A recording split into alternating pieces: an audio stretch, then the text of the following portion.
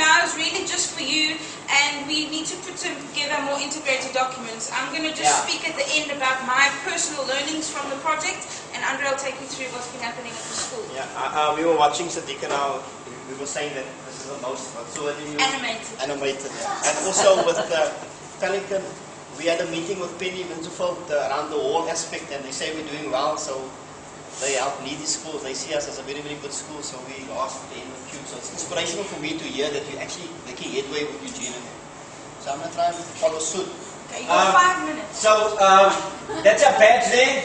This handsome guy, that's me. And this is my second wife, the lovely orange hair. Other lady in my life, my oxygen wife. So let's go to the... Okay, so... yeah, go. This, when Sue came to visit my school, we introduced her to the whole school. And some of the children were quite astounded that, you know, they now married, so now they know that this is not my wife. So, who's this woman? So in the one class, this is the grade 5A class of last year. And I don't know how we chose this class. When the photo was developed, we noticed South Africa on top of the wall. You know, so this was taken last year in the class. And what happened is, the reason why Sue and I get on very well is because when she came to visit me, I asked myself, how am I going to connect with this lady? So I told her something that I tell very few people. I think in this room, she's the only one who knows that story. Am I right? You can tell it now. And through that, we connected immediately. Okay, so I believe that it's a leap of faith that we took, this bridge of trust that we crossed. Okay. And then the invitation was, what's the possibility of me being the agent of change at our school? And then she comes along to support me. For at that time, it was a year, but it could be 2 years, it could be for the rest of my life. Could be a lifetime. What's the possibility of her stepping into my business partner at school here? Okay? Now, at home, I do a lot of thinking at home, in the sunroom there, and I look at my whole relationship with the project as an umbrella, and it's Ben Zander's approach, being a line of possibility. For me, that's like the Santa umbrella that covers everything. You like that commercial, right? So I'm a big fundi around possibility. My whole school, my teachers, they know about possibility. My governing body members know I think in the color yellow. I'm going to try in my office have one designated wall with the color, it will be the color yellow. It will have a bubble there radiating possibility like our black sweaters. So, okay. So what's the 3 training sessions to add? The first one is possibility. I think this is an awesome book. If you don't have the book, you must get one. Maybe we can provide you with one to a funder. You can speak to Metropolitan or Santam. It's a very good. I believe that all of you as headmasters, you should have that book. Because you cannot sell yourself as a possibility guru if you don't have that book.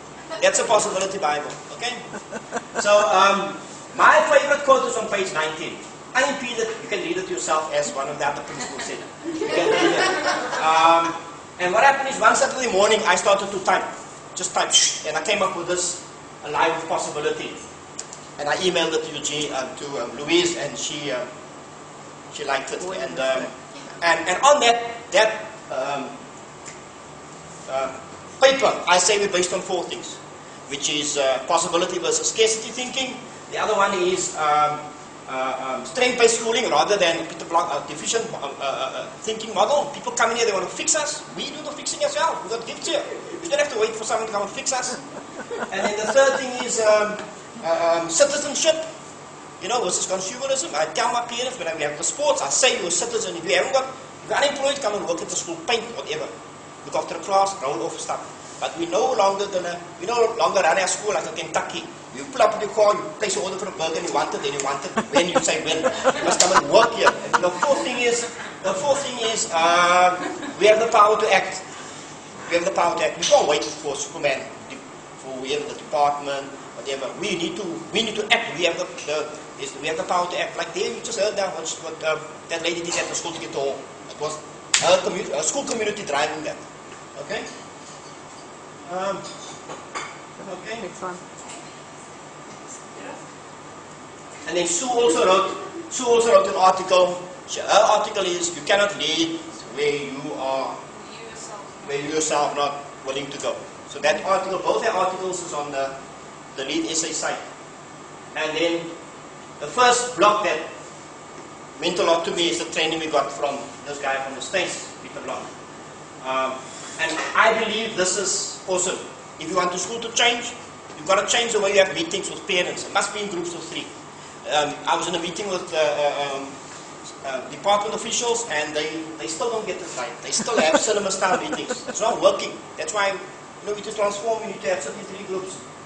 And then Peter Block, what I like about him is, we must stop focusing on the problems in the community and look at the solutions, the possibility. Because if you look at the problems all the time, you're gonna resign, you're gonna get ill, you're gonna get a heart attack, whatever. And then how you do that, you do it in one room at a time. Like we're doing now, we together, like those 2 previous speakers. They're making the change now because I took notes from them, which they, encouraged me to do the same at my school. So we focus on gifts rather than deficiencies. We do gifts. I had this morning 2 parents in my office, the Keldermans, Mr. and Mrs. Kelderman. They went through 3 schools. My school was the last. So Mary's and Andrews, and they arrived at my school. I don't know whether the kids are going to come to my school next in grade or. But the thing is, they stay closer to St. Mary's, so they're probably going to text. They're probably going to take them at St. Mary's because the other 2 kids were also there. But I learned from this couple that they married for 15 years. So I thank them for the gift that they brought to my school for me to stay strong in my marriage. They were blown away because the other schools, they just gave them the forms and they left. He spoke about, the man eventually said to me, I must not go to work. Saturday we're having a Thanksgiving.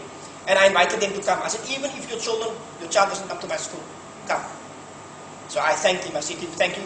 I said to the dad, thank you for keeping your marriage strong. Thank you for that gift. Now, at St. Mary's and St. Anthony's, those principals don't know what. They didn't have that experience. You see? Okay. And then, okay, we can leave that. And we work very closely with the Grosvenor Park cluster. There's schools here that's involved with that. Ridwan, Calicum, Capricorn, Fairmount. The schools on retreat, 35. We just got from the, what company? 7, how many million? 4.3? Dell Foundation, we have 4.3 million to bridge the gap between grade 7, 8 and 9 math teachers. This guy, Selwyn, he is the coordinator. He doesn't work like Veronica does here with us. And he got us profiling. He draws up our business plans. And we pay him. Am I right, brother? We pay him. And then, this is still, Sue and I need to work on this for this year. We never went the Madiba route. We are sort of internal, like the staff and the governing body, and small groups. So that's a target for this year. And in this time to think, with Maurice Barak, it was good. And then this lady, Margaret J. Wheatley, she's got a lot of articles on the internet. You must Google her. She's got brilliant articles on the internet about, especially with principles. You must think better. Okay?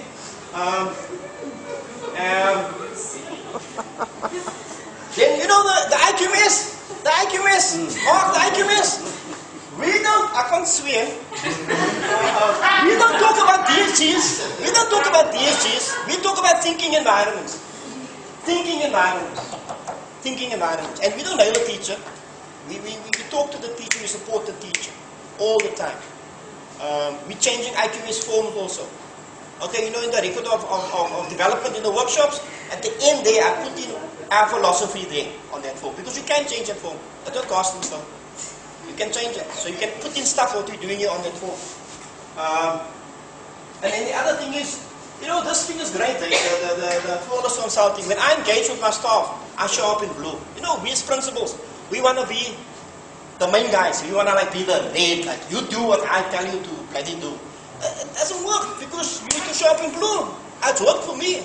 My coach one day said to me, he's going to take my under 13 cricket boys for 2 days to St. Augustine's to take them for the whole day. I thought, this can't happen. So we had a meeting with my management and him. When we started, they were blue, red and green. I said, guys, we're going to be blue. So what happened is we talked. So what happened is the kids left at 12:30.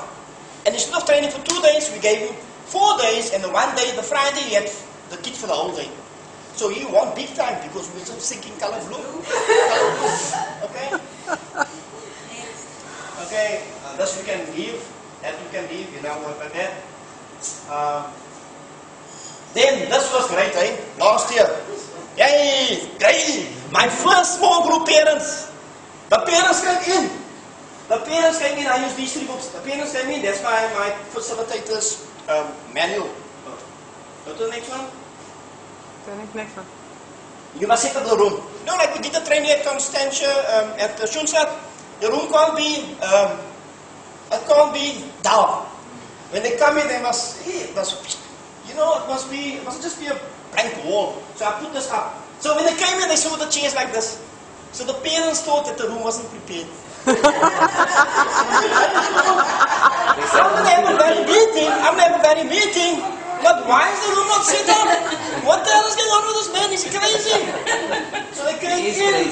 That's the front of, that's by 1 grade 7 class. It's a big double class. That's the front. So they started to sit. And these are the people in the small groups. This was amazing. One parent, that's in my portfolio, says, because they had to give feedback, how was the meeting? So the one parent wrote that it was a meeting of love and joy. One guy works for Nedbank. He says, in the day, my workers don't talk to each other. But when I address them in a staff meeting, they just look at me. So I said to this guy, so what do you think about this session? He says it makes you think about your thinking. Yeah, when he said that, I felt just so good. So I asked him, what's the possibility of you doing this at Nedbank? So he looked at me. I said to him, come face me. Come face me. Do this at Nedbank. I mean, just face it, at the school in the grade R and grade 1 meeting, we got it right, but the company like Nedbank, they're sucking to do it. They're sucking to do it.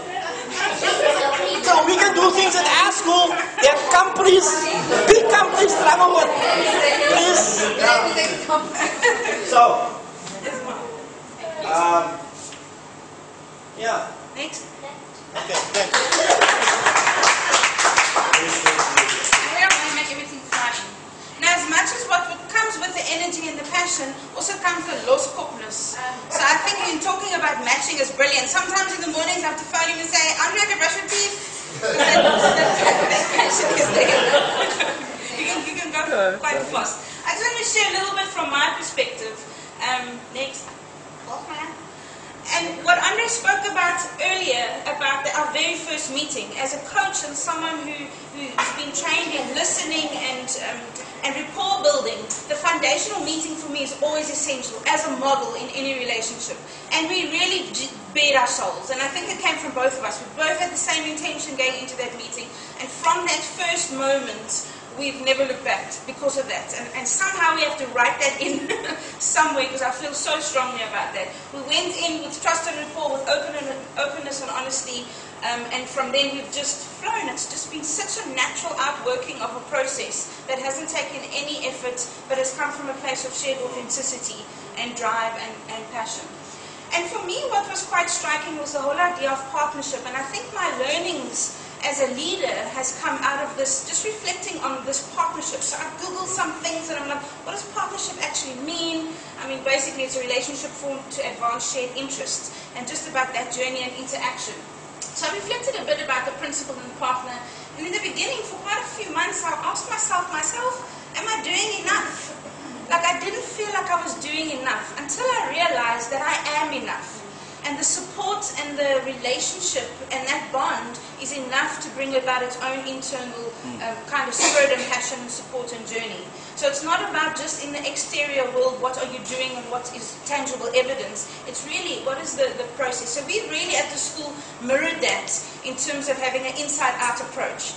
So we've started with the teachers and working on their development, filtering down to, I frequently walk into every class and all the students know me. So we've really, tried to integrate this whole philosophy. I went into the grade 7 classroom and spoke about volunteering, and they're like, why do you do this? And then we challenged them to take their 5 Rand for Civies Day and actually buy someone else food, and they're like, why? And just changing the mentality around that. Also realizing that some of us in the business world have a helper mentality. We want to come in and do and fix. And that's not always what is needed. Support is so underrated in its multiple forms. Gooi back. Oh, back. Yeah, so that, and for me it's been a cross-training experience. I don't think skills in one context are necessarily transferable in another. And that's, again, where my leadership development has happened, coming into a very different context from what I'm used to.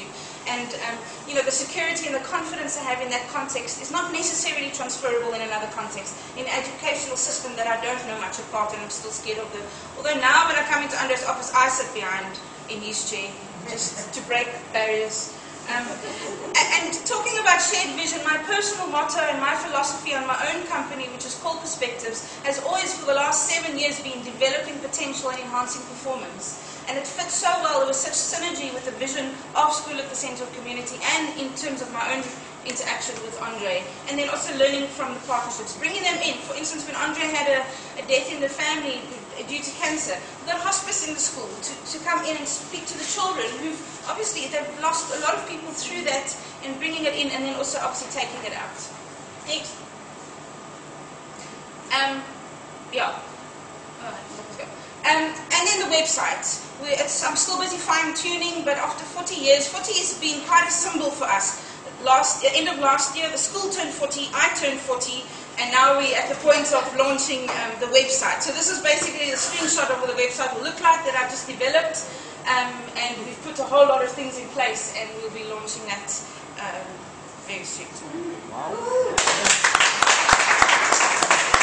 And moves like Jagger. I spoke at Andre's prom for the grade 7s, yes. And Andre and I were on the dance floor with the grade 7s, and I think they were blushing more than we were. And on Saturday we're having the celebration of the 40th anniversary. And can I just add that they also did, you know, yeah, they censored.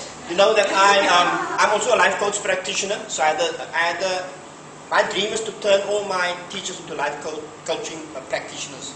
So this year, my 2 HODs were trained by Sue and Veronica, as well as Bowl Thievers. And this year, my union had also trained Ms. Nitsky. And that mindset, the coaching and mentoring, it's turned the teacher around, like I think she said at her school. The coaching and mentoring now, this teacher of mine now steps up to the plate and says to me, I can do this for you, I can do that for you. So my challenge to the headmasters here is try and use this facility of the coaching. It's a turnaround for your teachers to improve their relationship with the pupils. It's working at my school. Cool.